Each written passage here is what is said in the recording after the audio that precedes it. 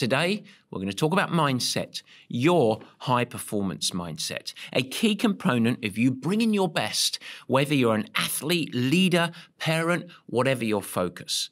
Now, the topic today is not something that you learn from a textbook.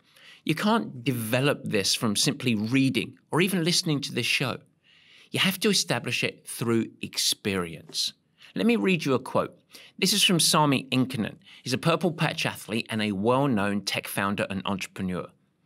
Sami says, I worked with Matt and the Purple Patch team for many years while training as an elite triathlete and founder scaling a venture-backed tech company, Trulia, from inception to IPO.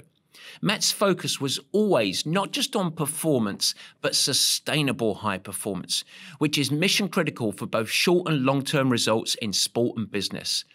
Matt leveraged a methodology that enabled me to thrive in sport while simultaneously performing at my best for Trulia.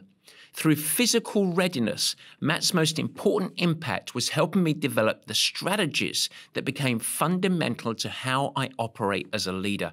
I continue to apply these principles daily in my personal and professional life to perform.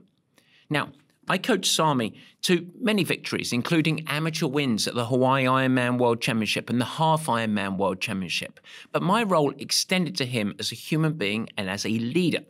He developed successfully, I might add, a toolkit and a mindset in which he successfully applies to all aspects of high performance, of course, including his current role as CEO and founder of Virta Health, on their quest to reduce the massive negative impact of type 2 diabetes that is ravaging our society as we speak.